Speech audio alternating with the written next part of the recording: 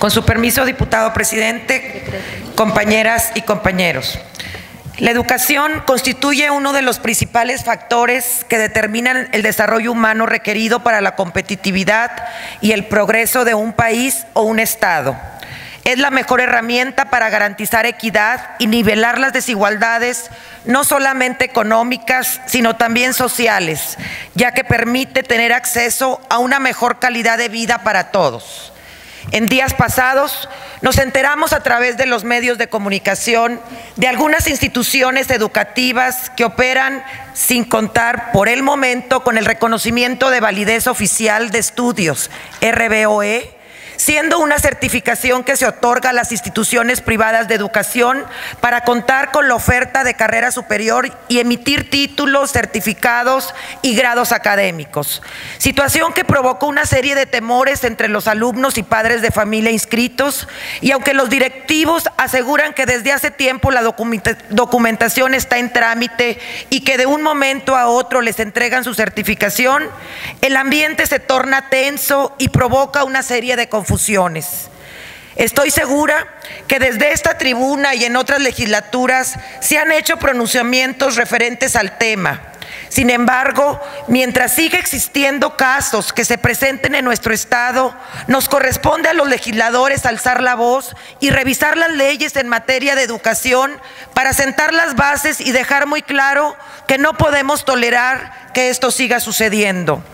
Hoy en día, el avance positivo y eficiente del desarrollo educativo dentro del Estado permite a nuestros niños, niñas, jóvenes, adolescentes contar con las herramientas necesarias para su desarrollo profesional durante la etapa de producción en su vida. Como dijo nuestro gobernador Miguel Ángel Riquelme Solís, Coahuila es referente nacional en materia de educación y también cuando llegan colegios o universidades privadas a nuestro estado, por supuesto que siempre son y serán bienvenidas, porque amplían el abanico de opciones educativas para todas y todos los coahuilenses que busquen satisfacer sus necesidades con el plan educativo, económico o laboral que a estos más convenga. Pero sí queremos solicitar que inmediatamente la comunidad conozca si cuentan con su validez oficial o si ésta se encuentra en trámite. No los podemos engañar. En la Constitución Política de los Estados Unidos Mexicanos, la educación está reconocida como un derecho humano y como tal debe ser garantizada por el Estado bajo el principio de equidad, de manera que toda persona pueda tener acceso a recibir una educación de calidad.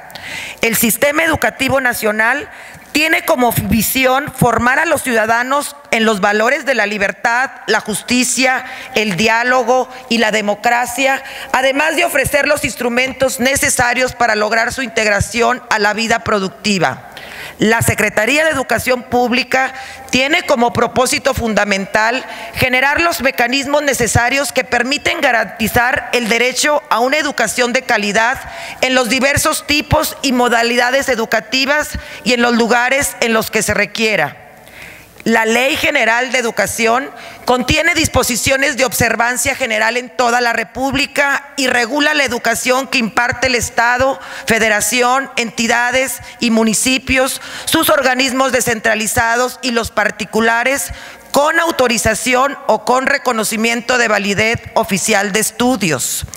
La educación impartida no solo por el Estado o sus organismos descentralizados, sino también por los particulares con autorización o con reconocimiento de validez oficial de estudios, deberá cumplir con el propósito que determina nuestra Constitución Política y las leyes secundarias de la materia, ya que constituye un servicio público y forman parte del sistema educativo nacional. Además, las instituciones particulares que quieran incorporarse a la SEP deberán apegarse a las disposiciones del acuerdo por el que se establecen los trámites y procedimientos relacionados con el reconocimiento de validez oficial de estudios que emite la Secretaría de Educación Pública y es publicado en el Diario Oficial de la Federación. Corresponde a la Secretaría de Educación Pública del Estado resolver sobre la autorización o el reconocimiento de validez oficial de estudios a los particulares que ofrezcan y soliciten la incorporación de sus servicios educativos, según lo establece el artículo 25 de la fracción 13 de la Ley Orgánica de Administración Pública para el Estado de Coahuila de Zaragoza. El reconocimiento de validez oficial de estudios está definido como el acto de la autoridad educativa en virtud del cual se determina incorporar un plan y un programa de estudio que un particular imparte o pretende impartir al sistema educativo nacional. Esto quiere decir que si una escuela privada cuenta con LRB-OE en una carrera, es porque su plantilla de docentes es competente y cuenta con el título y certificados requeridos y sus planes y programas de estudios se encuentran avalados por la SEP. Es por ello que resulta importante que el estudiante de una institución educativa privada y los padres de familia o tutores se encuentren informados acerca del reconocimiento de validez oficial de la institución, así como de los planes y programas de estudios de la carrera que elijan, cerciorándose de que cuenten con la certificación oficial que le dé certeza que esta validez oficial de estudios y le garantice la incorporación legal al sistema laboral formal. Hoy en día hemos visto el incremento de instituciones educativas privadas y con ello se pone de manifiesto la demanda educativa que existe en la entidad. Asimismo, se ha hecho público en más de una ocasión la proliferación de escuelas patito, término empleado de manera peyorativa para referirnos a aquellas instituciones que ofrecen servicio de educación de poca calidad, con deficiencias en la infraestructura, personal docente no capacitado y peor aún, sin validez oficial. Si bien es cierto, la ley permite que los particulares que presten servicio por los que se imparten estudios y reconocimiento de validez oficial, que también es permitido, también están obligados a mencionarlo en su correspondiente documentación y publicidad y que digan que está en trámite su reconocimiento de validez oficial. Es importante señalar que la educación que proporcionan los particulares con autorización o con reconocimiento de validez oficial deben de contar con personal que acredite la preparación adecuada para impartir educación, con instalaciones que satisfagan las condiciones higiénicas, de seguridad, pedagógicas y de accesibilidad que determine la SEP en base a las disposiciones legales aplicables y deberán cumplir con los requisitos legales para su constitución y ejercicio de actividades y así facilitar a las autoridades competentes la inspección y vigilancias que éstas llevan a cabo.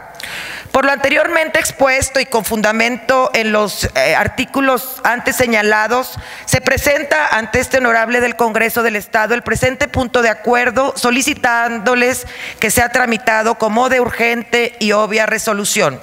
Punto de acuerdo es único. Se solicite a la Secretaría de Educación Pública que en base a sus facultades que le otorga la ley, supervise que las autorizaciones y los reconocimientos de validez oficial de estudios se otorguen únicamente a los particulares que así lo soliciten y hayan cumplido con los requisitos que establece la ley.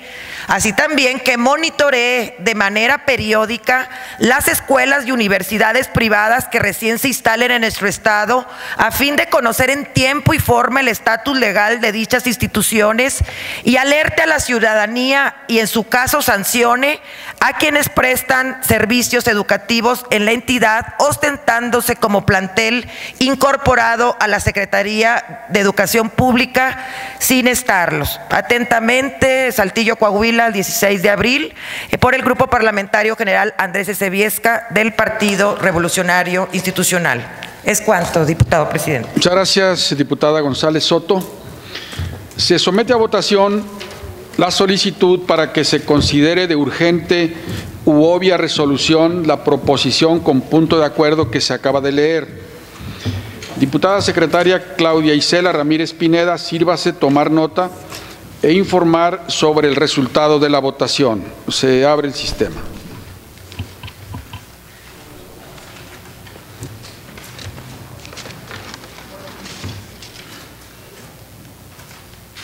Se cierra el sistema. Diputado presidente, el resultado de la votación es el siguiente: 25 votos a favor, 0 votos en contra y 0 abstenciones. Se aprueba por unanimidad la solicitud para que la proposición que se dio a conocer sea considerada de urgente u obvia resolución. A continuación, se somete a consideración de los diputados el punto de acuerdo contenido en la proposición. Si alguien desea intervenir, sírvase indicarlo mediante el sistema electrónico a fin de registrar su intervención.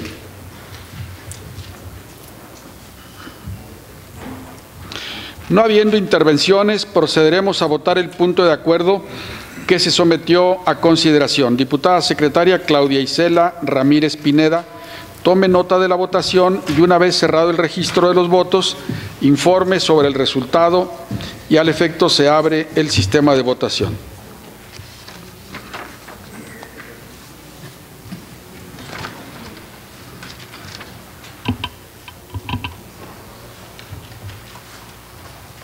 Se cierra el sistema.